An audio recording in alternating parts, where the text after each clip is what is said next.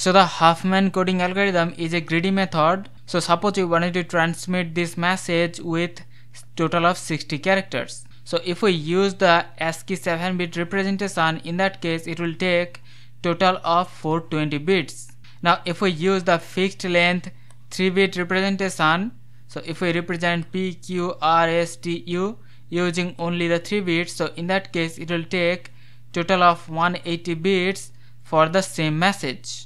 Now in case of the Huffman coding algorithm, first of all we have to increasingly sort all of the character based on their frequency in the message. Now from these frequencies we have to select 2 minimum frequency and we have to merge them in one node. So first of all we have merged 4 and 5, so we have the new node 9. Now next we have to follow the same process for all of these nodes. So we have to find the minimum 2 nodes and we have to merge them together. So we have merged 9 and 6, so new node is 15. Now among these frequencies, minimum 2 can be 1510 or we can take 10 and 15. So we can take either of them, so we have taken these two. So if we merge these two together, so we have new node with the frequency 25. Now again among these nodes, so these two are minimum, so we have merged them together, so we have new node 35. And lastly we have merged these two nodes,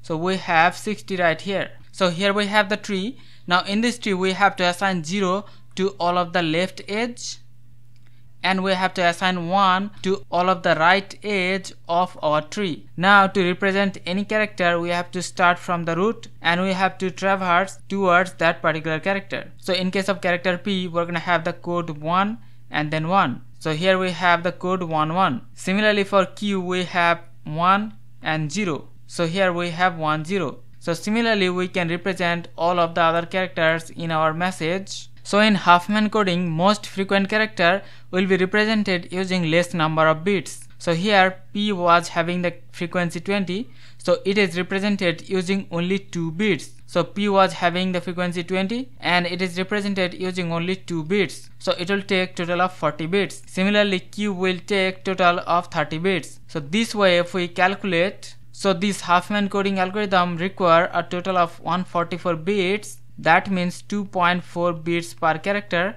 which is way lesser than the ASCII 7-bit representation or the fixed length 3-bit representation. So we can say that for the same message, Huffman coding algorithm is way more efficient to store and transmit the message. Thank you.